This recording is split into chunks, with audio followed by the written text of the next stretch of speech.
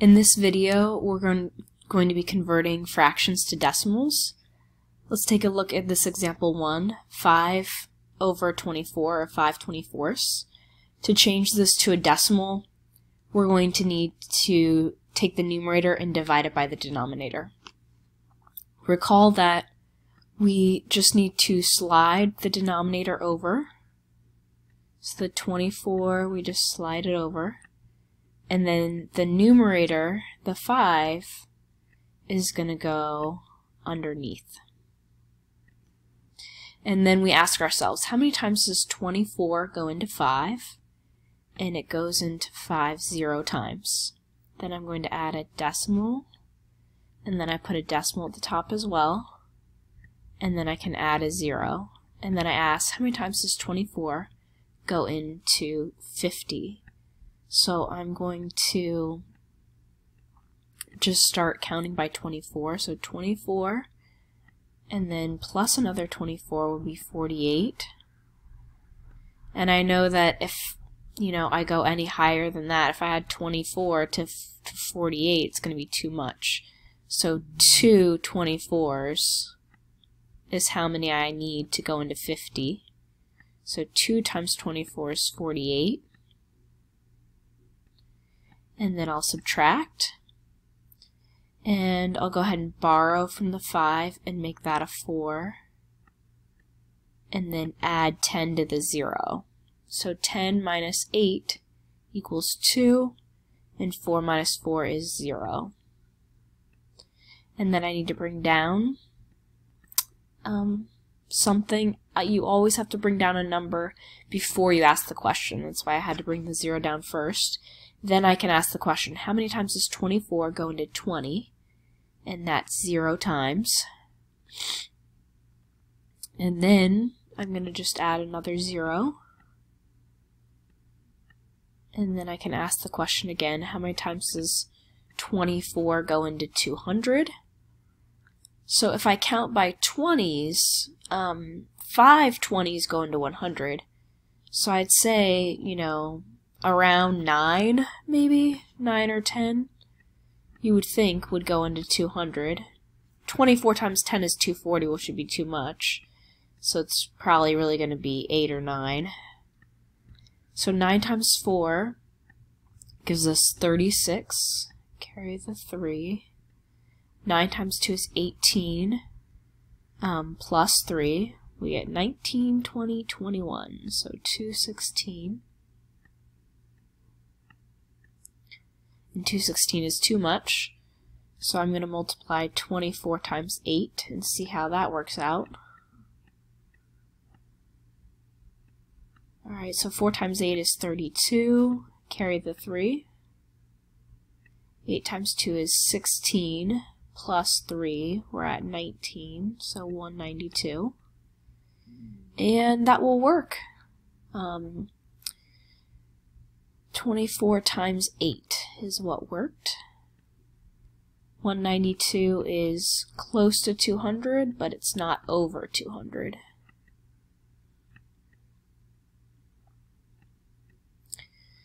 And then 200 minus 192 gives me a remainder of 8. And then I have to bring down a 0 before I ask the question.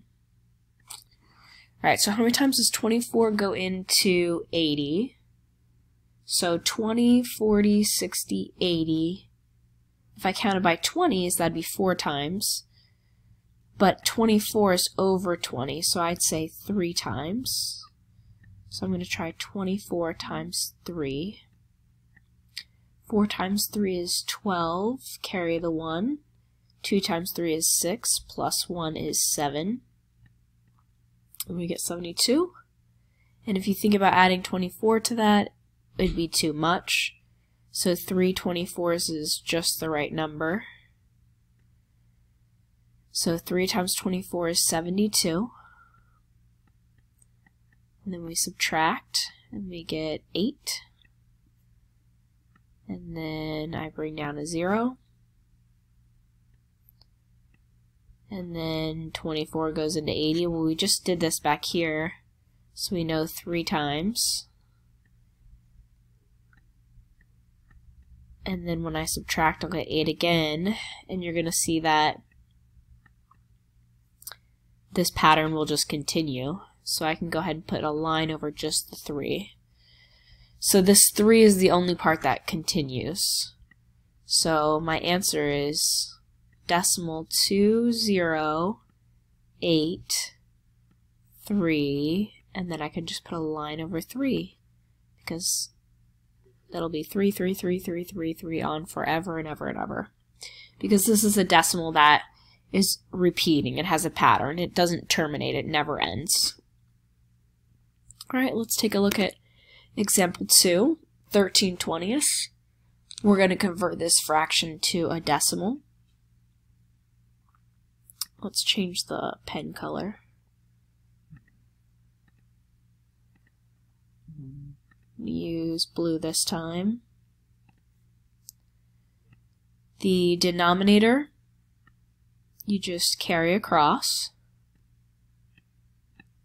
And then the numerator, you're going to put on the inside. So the 13 is being divided by the 20. And 20 goes into 13 0 times. And then I'm going to add a decimal here and a decimal here. And I'll add a 0 here. And then we ask ourselves, how many times does 20 go into 130? So let's count by 20s. So it goes 20, 40, 60, 80, 100, 120, and then 140. And 140 is too much. So that's 1, 2, 3, 4, 5, 6 times. 6 times 20 is what we're going to use. 6 times 20 is 120. And then when you take 130 and you subtract 120, you get 10. And then I'll bring another 0 down. And 20 goes into 100 5 times. So I'll put a 5 here. 5 times 20 is 100. And this one has a terminating decimal. We have a remainder of 0 and there's nothing to bring down. So 13/20 as a decimal is equal to decimal 65 or 65 hundredths. Alright, let's look at just one more example.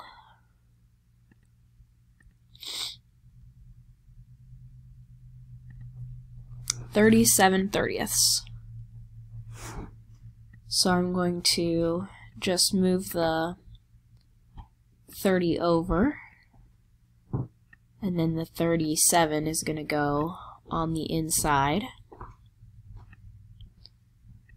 And then we'll ask ourselves, how many times does 30 go into 37? And that's 1 time. And then I subtract, and I get 7 left over. And then I'm going to need to add a decimal here, and a decimal here, and add a 0 and bring the 0 down. 30 goes into 70 twice. 30 times 2 is 60. We subtract and we get a remainder of 10. And then I have to bring down a 0. You always have to bring down a number before you ask the question. How many times does 30 go into 100? That's 3 times. 30, 60, 90. 30 times 3 is 90. 100, take away 90 is 10. Bring down another 0 and we have another 100. We just said that 30 goes into 100 3 times. And we'll start to form this pattern. And you'll see that this is just going to be a repeating 3 at the end. So 37/30ths is equal to 1.23, and then the 3 has a repeat bar over it because this is not a terminating decimal. It doesn't end, it goes on forever. It's what we call a repeating decimal. Now we could have also changed this originally into 1 7/30ths. And when you would if you take 7 and divide it by 30, you would just get this part right here, the 0.233, with the 3 repeating forever. You could do it either way. So hopefully this will help you to do the back of that worksheet.